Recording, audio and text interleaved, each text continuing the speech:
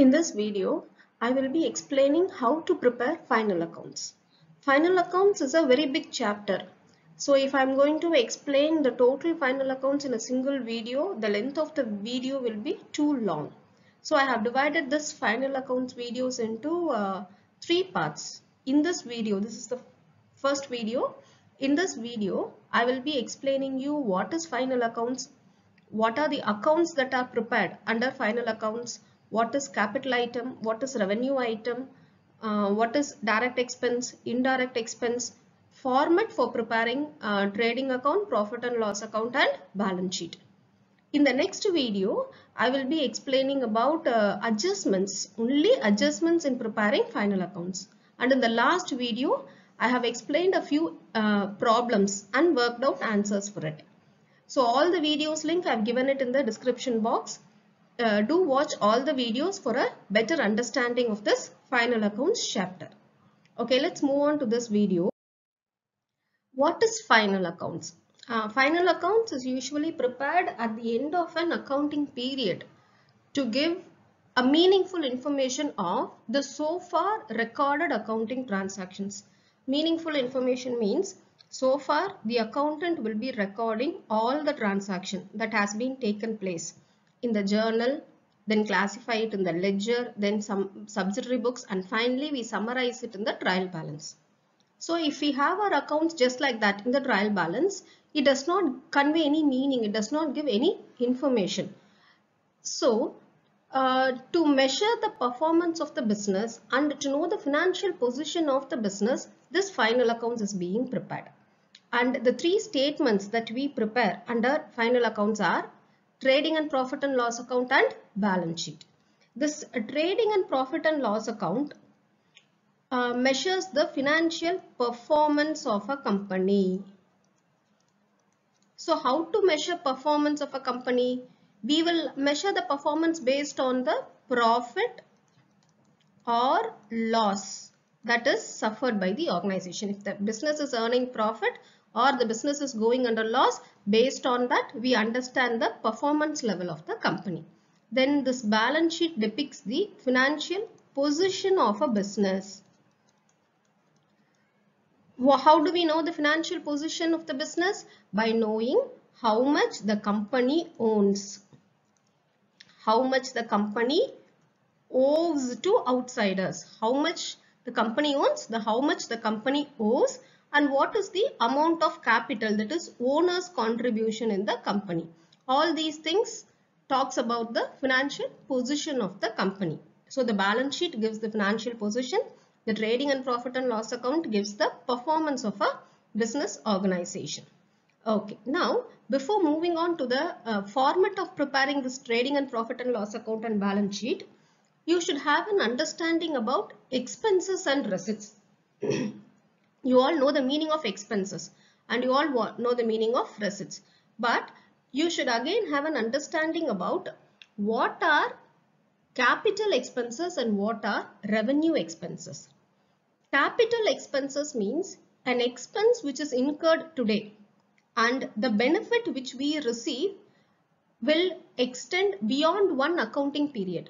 That is, today I am incurring an expense and the benefit of this expense the business is receiving even after one accounting period, then that expense is a capital expense. I will explain this with an example. You take land and buildings for example. Land and buildings the business is purchasing today. We are purchasing the land and building today. How long this land and building will be with us? Say we are till that period. Say if the land and building is with us for 10 years, we are receiving its benefit for 10 years. Isn't it? We are buying a machinery.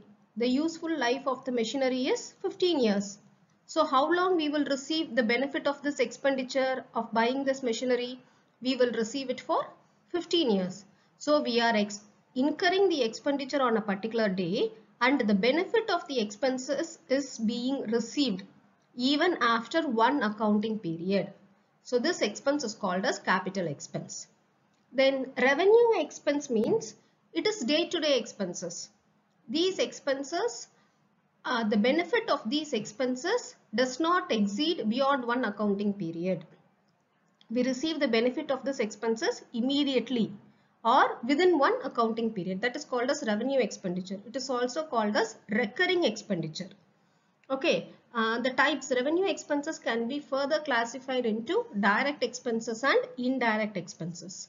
So what is direct expenses? Direct expense is an expense which is incurred for manufacturing a product, or it is incurred for manufacturing a product, or you can say that it is incurred for making the product saleable, for or trading expenses. We can even call it as a trading expenses. Examples of direct expenses are wages, power and coal, fuel. I have given an exhaustive list of direct expenses in my next slide. Okay, as of now you just understand what is direct expenses. And indirect expenses are nothing but administrative expenses. These are administrative expenses. Okay, so this is the category of expense: capital expense and revenue expense. Okay, now receipt. Again, receipt can be of capital receipt and revenue receipt. What is a capital receipt? Capital receipt will indicate an obligation to the business to pay. It is an obligation to repay. We have to repay this. That is a capital receipt. An example is bank loan. Bank loan. Say the business is going for a bank loan. Once the loan is sanctioned, what happens? Money comes into the business. We are receiving money, but this receipt has an obligation that it has to be repaid to the banker again. So this is a capital receipt. Another example is capital. Capital, additional capital introduced by the owner of the business. So when the owner of the business introduces capital, what happens? Money comes into the business. The business is receiving money. So it is a receipt, but it is an obligation to pay, isn't it? We have to repay the business. We treat business and the owner as separate persons. Okay, this is equity. This capital is equity and it belongs to the owner of the company. This bank loan is a liability. It has to be repaid to the creditor or to the banker at a point of time. So capital receipt is an obligation to repay. Revenue receipt is which does not have an obligation to repay. For example, interest on investment, then dividend, all these examples of capital receipt. Even sale, some sale of asset, profit on sale of asset, not sale, it is profit. If we are selling an asset and if we receive any profit, that is a revenue receipt, which these receipts does not have an obligation to repay. Here we are receiving money, but we don't have to repay this to anybody else on a later date. So this is what is capital receipt and revenue receipt. Okay, having an understanding of all these things, we should know where we will record all these things. We will record the capital items in the balance sheet. Both capital receipt and capital expenses will be recorded in the balance sheet. This revenue expenses and revenue receipt, these will be recorded in the trading and profit and loss account. Okay, capital items will be recorded in the balance sheet. Revenue items will be recorded in the trading and profit and loss account. Okay, now having understood this, we will move on to understand the format of a trading account. This trading account will take the shape of a ledger account. See, I have already explained you how to prepare a ledger account in another video. So this will take the shape of a ledger account. The left hand side will be called as the debit side and the right hand side will be called as the credit side. We will have a particulars column and two amount columns, an inner column and outer column. Inner column is for calculation, outer column is for the net amount. Again in the credit side, particulars, amount, inner column and outer column. Okay, the first item that will appear on a trading account is we will first record the opening stock, to opening stock. Okay, since we are recording it in the debit side, we should always use the prefix to. So to opening stock. Opening stock is nothing but the closing stock of the previous year. Previous year's closing stock will be the opening stock for the current year. We will write the amount in the inner column. Okay, after recording this, In the trading account, the first expense, and the trading account in the debit side we will record expenses, in the credit side we will record receipts. Okay. Okay. Now expense. The first expense that you will record is purchases. Two purchases. This is the first amount that first expense that we will record in the trading account. And this purchases will usually have one adjustment if there is any returns. If there is no returns, we can write the purchases amount in the outer column. If there is returns, purchase returns, we will write the amount in the inner column, and from this we will deduct returns.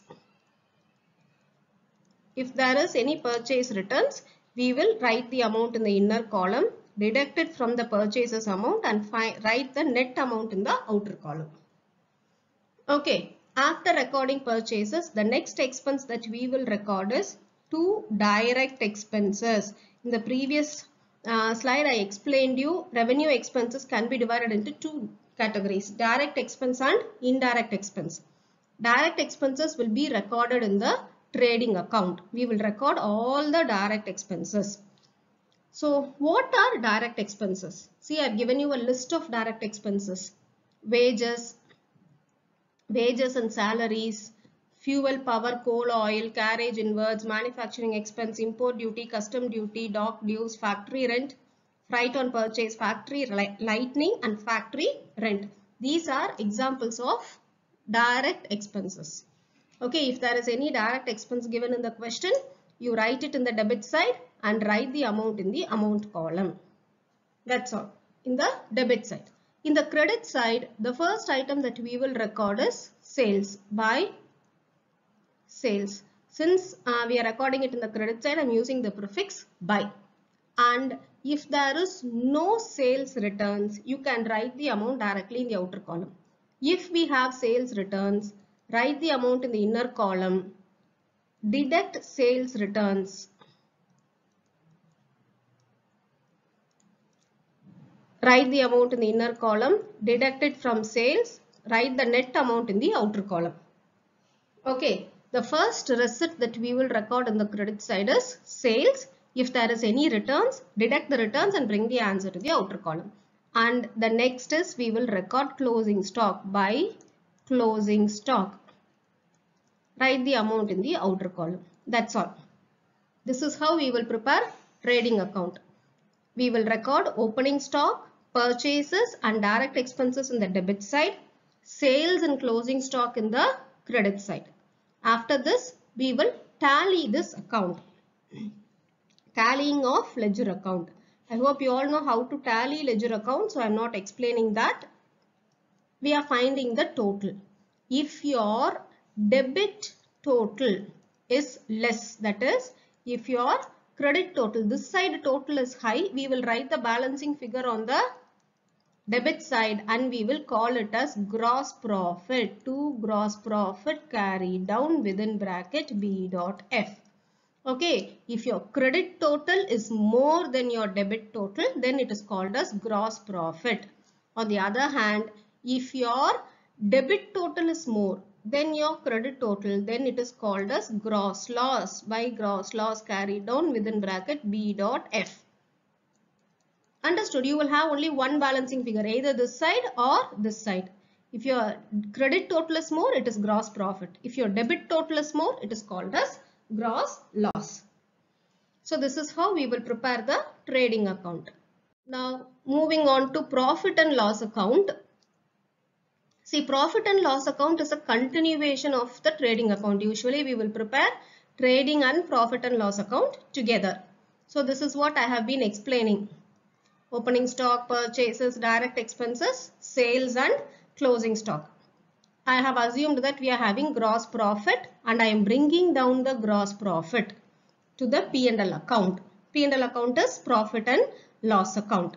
We bring down the gross profit.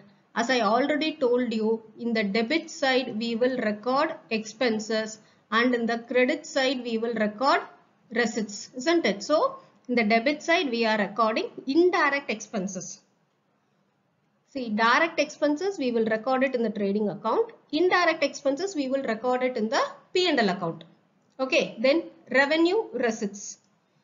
Revenue receipts, we will record it in the credit side of the trading account. Sorry, credit side of the P&L account.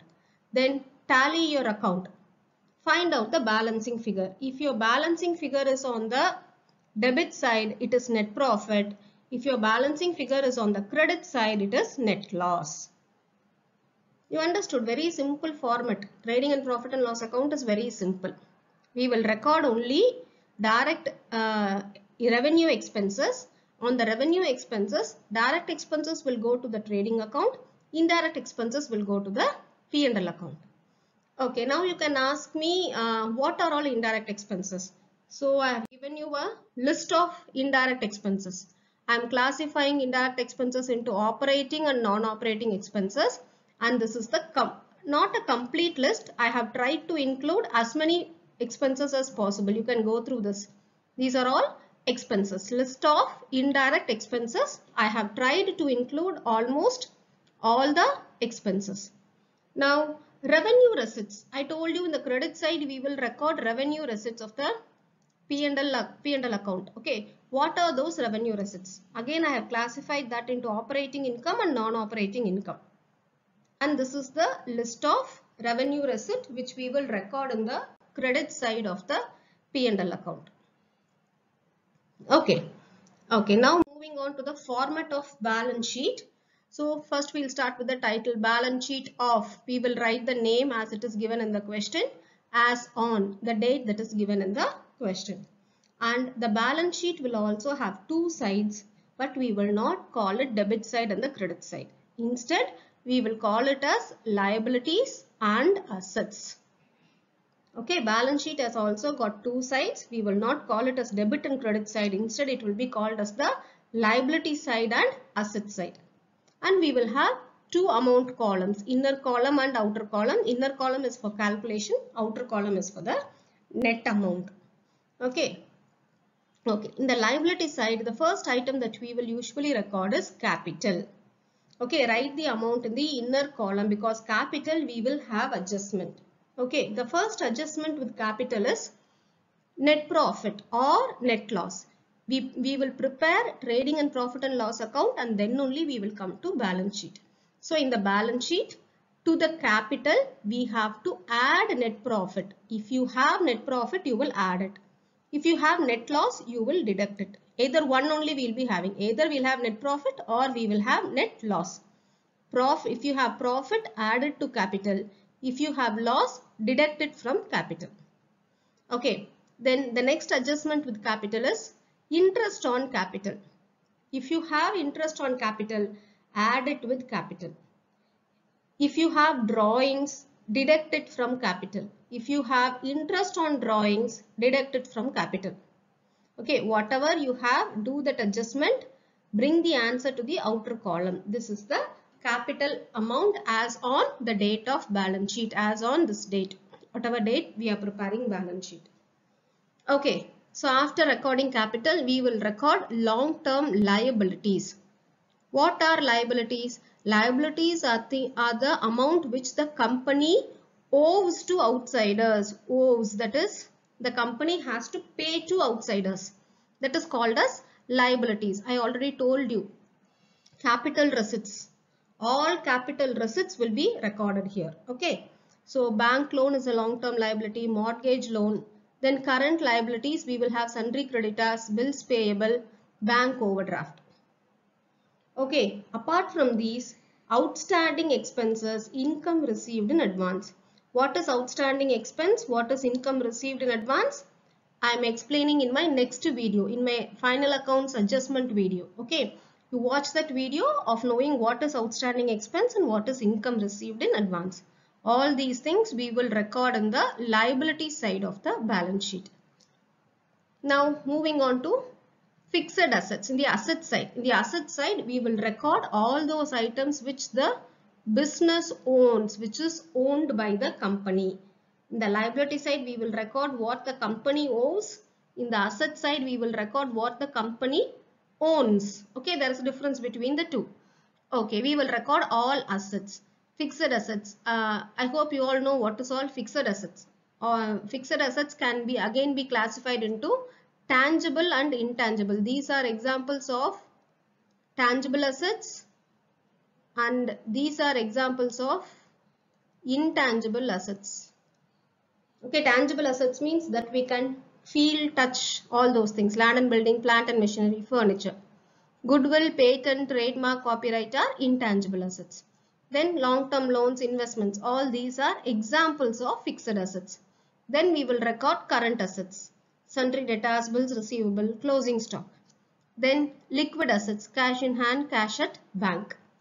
Then prepaid expenses and accrued income. I am explaining what is prepaid expenses and accrued income in my next video.